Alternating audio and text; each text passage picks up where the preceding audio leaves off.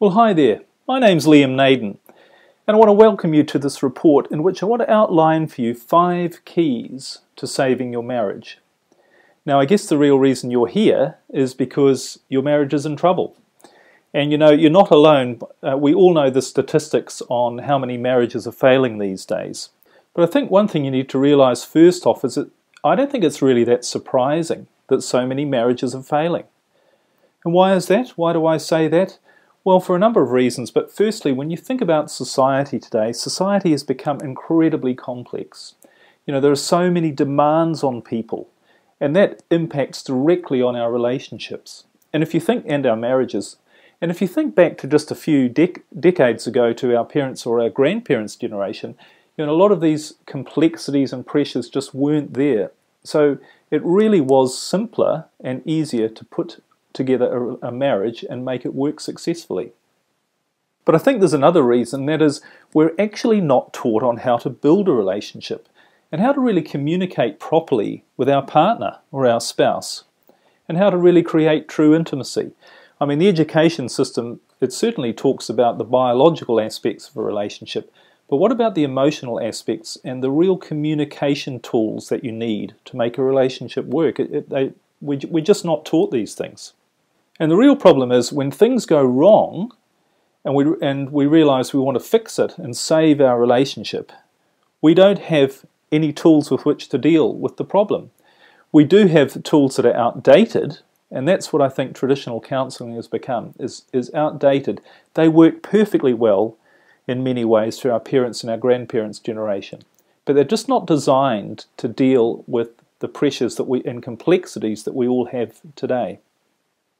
And the real problem with traditional counselling is what it tends to focus on is dealing with the symptoms rather than the cause of the problem. And if your marriage is falling apart, that is the real problem. All of the symptoms, which are your arguments, you're not communicating, maybe one of you's moved out already, those are all just the symptoms, but there's a core reason why your relationship when your marriage is falling apart, and that's what I want to talk about and give you some ideas about in this report. But I also want to give you some good news, and the good news is there's been advances obviously in human psychology and understanding the way people think and the way we're all wired in our brains. And what that's given us is new tools that we can use to really make relationships work in the 21st century. They're applicable to our modern situation and our modern society, and they can really help us change our behaviour, because one thing I'm going to make clear to you in this report, it's your behaviours that really determine what's going on in your relationship. You probably already know that anyway, but I'm going to make it a lot clearer and how you can actually change things fundamentally. Now, how I came onto this, well, actually on a personal level, I'm not one of these people who can say to you, hey, I've been happily married for 35 years to the same person, we've never had an argument, we've got a perfect relationship, and we're falling in love more and more each day. Okay, I've actually come to this from the opposite angle. I've been through several pretty bad relationships actually myself, including a couple of marriages, one a long-term marriage. And you know, the thing was, they always started well. I mean, I guess most relationships start well, don't they? But after time, things went off the rails and they ended in tears. And you know, finally, when I'd, in one relationship, lost absolutely everything, I realized, look, it's time I really figured this stuff out. What really makes a relationship work? How can you create a relationship where things get better and better all the time? The intimacy and communication improves with time rather than deteriorates. And when things start to go off the rails, how can you deal with that in a way that's not going to be fatal to the marriage or to the relationship? So I really started to study this, and I did this in several ways. Firstly, I've got quite a background and I've done a lot of work in the personal development field and in the areas of human performance and how we get results in our life. So I was able to start to apply some of those ideas to the whole field of marriage and relationships. But the other thing I started to do, and this is something very powerful, is I started to look at other couples who had great relationships. Now, I'm sure you'll agree, even though we've talked about and we know how the very high percentage of marriages that end in divorce and tears, there's a small percentage of people who have marriages where things do get better and better with time. And you might have seen some of these people, and they're the sort of couples who are all over each other. They might have been together 10 or 20 years, but they seem to be really in love. They hang out with each other. They're still really passionate and intimate with each other. They laugh, they have fun together, and they're really, really close. So there is a small percentage of people who do have great relationships, and they do get better. So what I started to think about was, and look very closely, was what are those people doing and thinking that is giving them a completely different result to most people who find their marriage falling apart, or at the very least getting boring and dull and unfulfilling. So I thought, what are those people doing? And I really started to look closely at other people's relationships, these very good relationships. And I started to see some patterns emerge. And most of the people, what they were doing was totally subconscious and unconscious. They weren't really aware of it. But they'd managed to, maybe by luck more than anything else, get the relationship to a place where they were doing the right things and they were thinking the right things. That meant their relationship continued to develop. And if from time to time they went off the rails and things went off track, it wasn't fatal. They could heal their marriage really quickly, heal any hurt and pain, and get things right back on track again. So what I've done with all of this is I started to then apply it to my own relationship and started to see how could I create some tools here and develop some ideas that would really make my relationship work and not only be good, but get better and better with time. And then I started to also help other people with some of these tools. And quite honestly, the results for me and for others has been quite amazing, which is brilliant. Now, I also want to say here, these aren't, when I talk about tools, these aren't difficult things. And in fact, some of the things are remarkably simple, and people think, well, I know that. But you might know it, but you're not actually doing it. Because the key with some of these things, or with all of these things, is they need a mindset. You need to be thinking about your relationship in a particular way.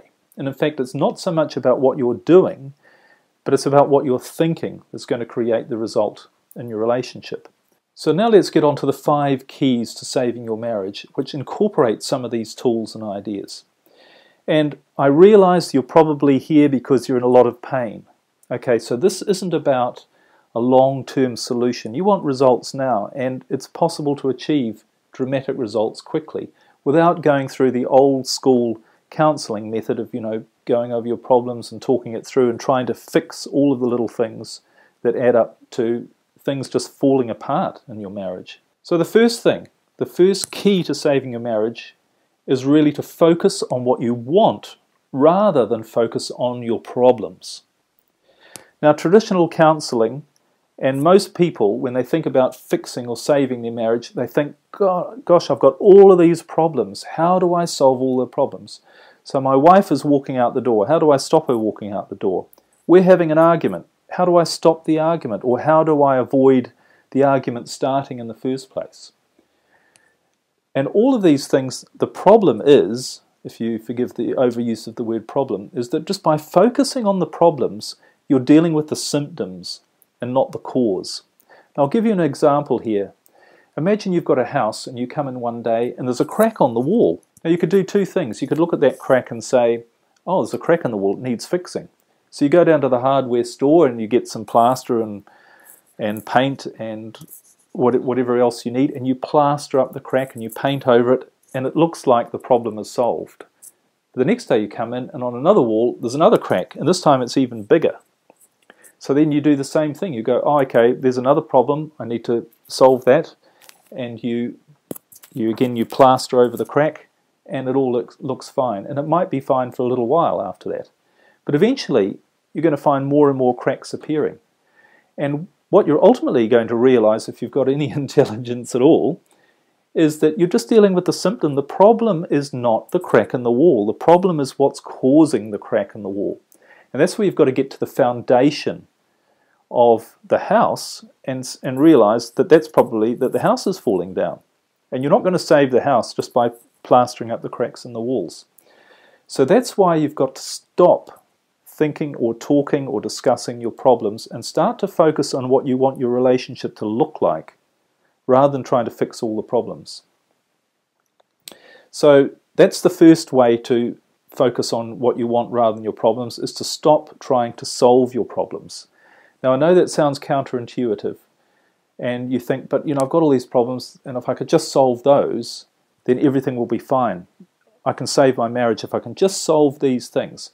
But the problem with that approach is you'll never solve those things, because like the house, like the walls, cracks and things are just going to keep reappearing unless you deal with what's causing the problems in the first place. So the other side of that is to think about what you really want and focus on that. Now most people in every other area of their life, or a lot of people anyway, if they want success, they realize they've got to have goals. So they've got to know what they want. So we do this, we say, well, what sort of house do we want? What sort of car do we want? What sort of job do we want? How much money do we want to make this year? All of these things we have goals for, and we have a clear picture, or relatively clear picture, of what we actually want. But for some reason we don't do this with our relationships, and we don't say, what do I really want? What we tend to do is just settle for what's there. So what you need to do is go back and think, what do I really want in my marriage? How do I want it to look? How do I want to feel? How do I want my partner to feel about me? How do we want to relate? What do we want to be doing together? And come up with a clear picture of what you want. So that's the first step, is to focus on what you want and stop focusing on your problems. Okay, now the second step, or the second key, is to commit to putting your marriage first.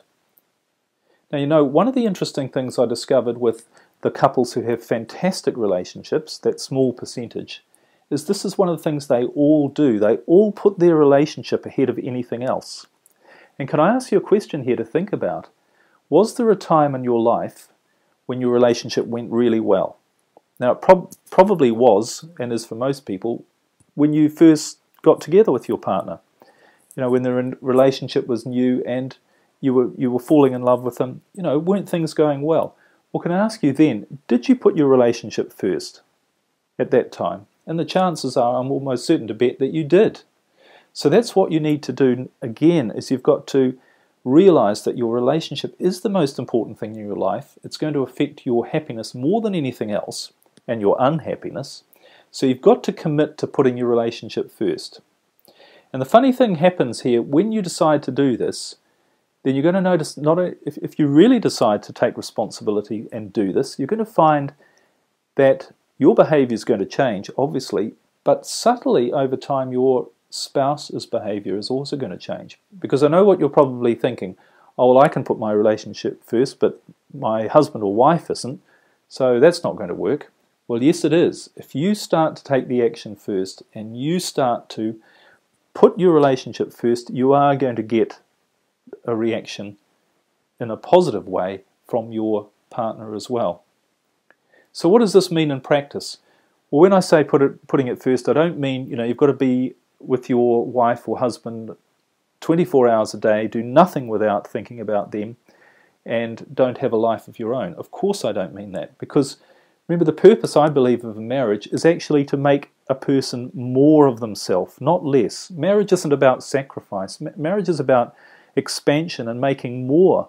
Through a relationship, you can become more of who you are. That's what's really exciting about it. So what this means in practice is, don't do anything without considering the impact on your marriage or your relationship first. So if you've got a business meeting, or if you want to go off to golf on a weekend, just consider those things and the impact it will have on your relationship.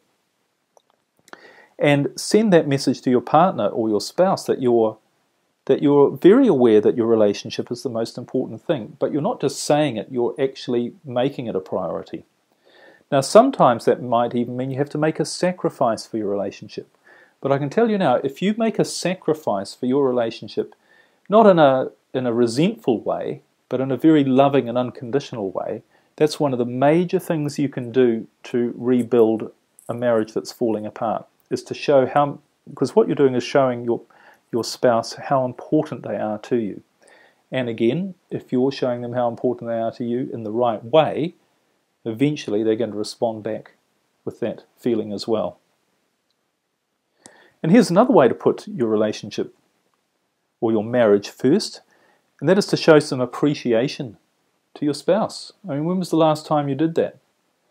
So just say something to them that shows that you notice they're there, and again, in an unconditional way. Don't, do it with a feeling of resentment, but just genuinely let them know that you appreciate that you have a marriage, that no matter how bad things are at the moment, you actually still appreciate that they're there, and that it is the most important thing to you. So that's a key thing, is to commit in your mind that you're going to put your marriage first above everything else in your life. Okay, the third key is to only put positive energy into your relationship. Now, this is such a big thing, and I know, I'm not trying to downplay the problems and the pain that you're facing at the moment. Some of the people I talk to and have helped have had terrible situations that they're dealing with. But what you can do, or the biggest problem with all of the, when you're dealing with all the pain, is you're swamped or bogged down in negativity and negative energy. And whenever you think about your relationship probably, or your marriage, or it probably gives you feelings of pain. And the problem with that is what tends to happen is that what we focus on, we get more of. So if you're focusing on the pain and the problems, you're inevitably going to get more of those. So the way to do this, you can say, well, it's easier said than done. How do I put positive energy into it when things are so bad? Okay, well, there's a couple of practical things you can do. Now, the first thing to do is only, if you can, only have interaction with your spouse when you're feeling good. Okay? Now, this means if you're in a lousy mood, or you're depressed or stressed or whatever, go and do something to snap yourself out of that space before you interact with your spouse or your partner. So try and do something that makes you feel good, and then interact with your partner. So this is very applicable for men often who've had a hard day at work and they're on their way home and they've got all their problems in their head and they're feeling lousy. What you want to do is just stop. Don't just walk in the door and hope that your spouse is going to make you feel better. No, the key is for you to feel better first and then interact with your spouse in that relationship. So in a nutshell, if you're not feeling good, stay away from your partner and try and put yourself in a good space so that you're only interacting with them when you're feeling good. And on the other side, what you can do, if you are feeling in a great mood, why not communicate with them? Send them a text or an email, or give them a call. Or if they're in another room, go into the same room with them and say hi. So just be really mindful of your energy and how you're feeling, and realize that you want to put as much positive energy as you can, no matter how difficult that might seem, but try and put as much positive energy into your relationship and cut out as much as you can about the negative. And that's one of the reasons we talked about stopping dealing with your problems, which was the first key that I talked about. Okay, key number 4 is to learn and communicate in your partner's language. Now this is really, I've found this really interesting, is that most people don't actually know how to make their partner feel good. And the problem is, we as human beings, we're quite complex, but we all have different ways that we take in information, and we have different ways of seeing the world. And invariably I find when there's a communication problem with a husband and a wife, what's happening is that one is trying to communicate something to the other, and the other just isn't getting it. And you might have had, I'm sure you would have had this experience maybe many times, where you're trying to communicate something to them. You might even be trying to tell them that you love them, and you might be trying to communicate love and appreciation and affection, and they're not responding. They might even be pushing you away, but they're not giving you and this is happens all the time, the classic line that men say, well, I told you I love you, I married you, didn't I? So you must know that I love you. So why is it then in that situation the wife isn't feeling loved? Well, with all of this, the reason is that the person is not communicating in the language of the person they're talking to. So you might be talking in your language, you might be feeling loving, you might be wanting to communicate love. But if your partner feels love in a different way, then they're just not going to get the message. I'll give you a practical example. Some people really don't like to be touched very much. And it's nothing against that they don't find their partner attractive or anything like that, but being physically touched is not the primary way that they experience love and affection. Now it can be, that's not to say if you're in a sexless marriage or there's no affection, no physical affection between you, that's good. That's bad.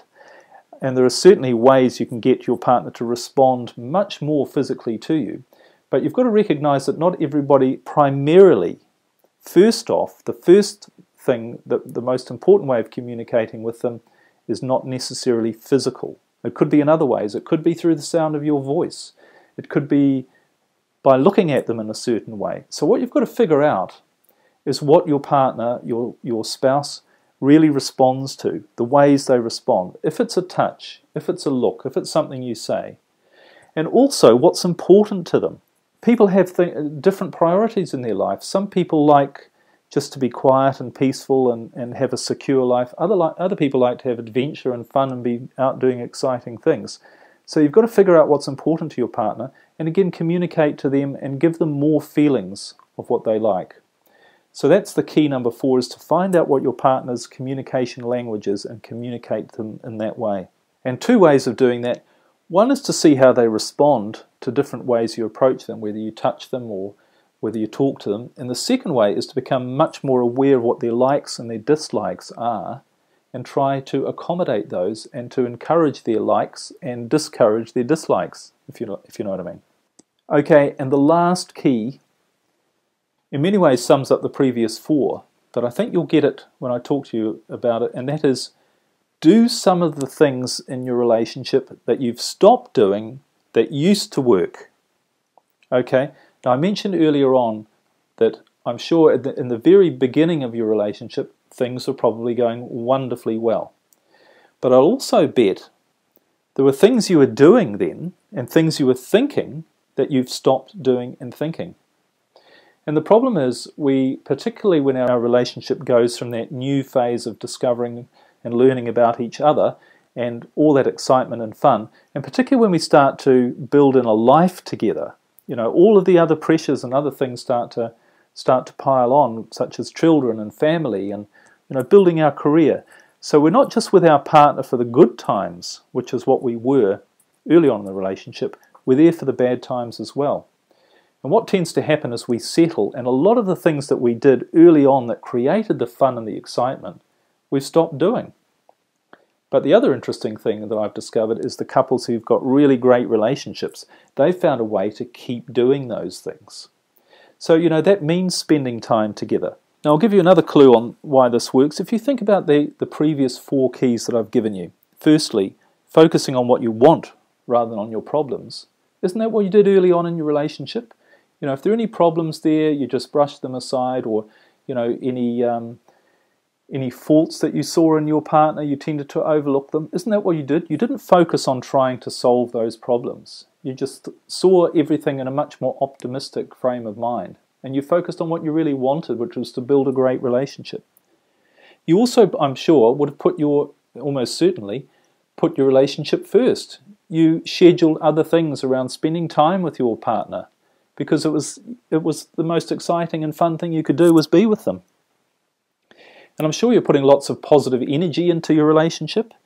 And even though you probably didn't realize it, because there was so much communication going on with your partner, so much positive communication, you were probably communicating in their language without knowing it. Because what tends to happen over time, we stop communicating in every way possible and we just start to only communicate in our own language because the intensity diminishes.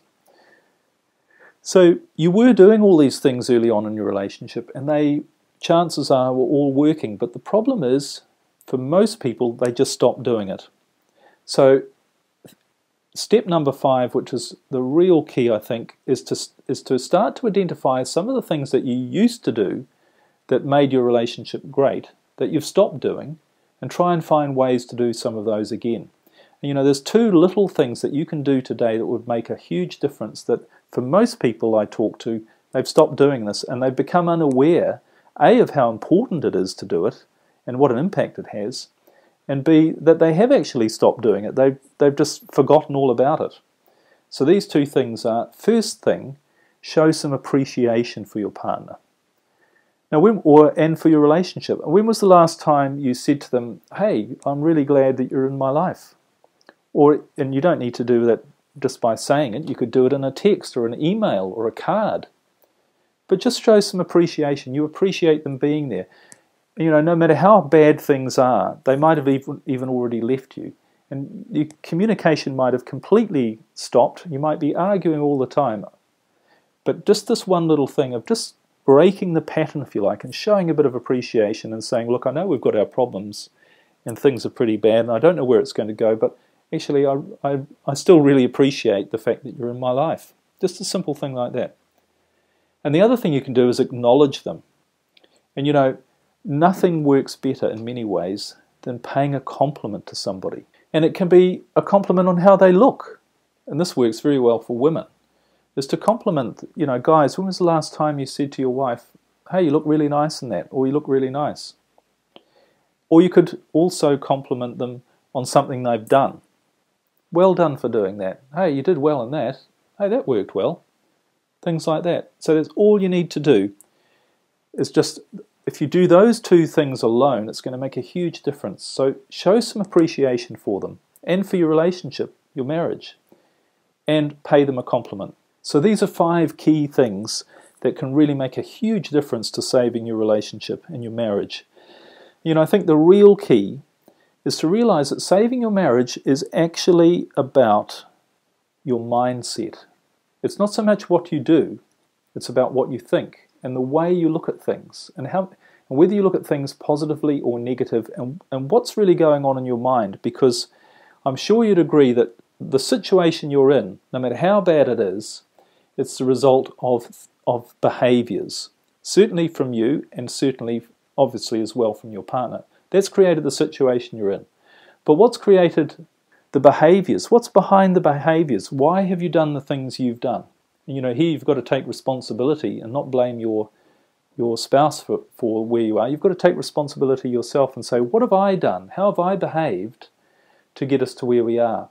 And ask yourself, why have I behaved like that? Well, the reason you've behaved like that is because of your mindset, your thoughts, your beliefs, the way you're looking at things.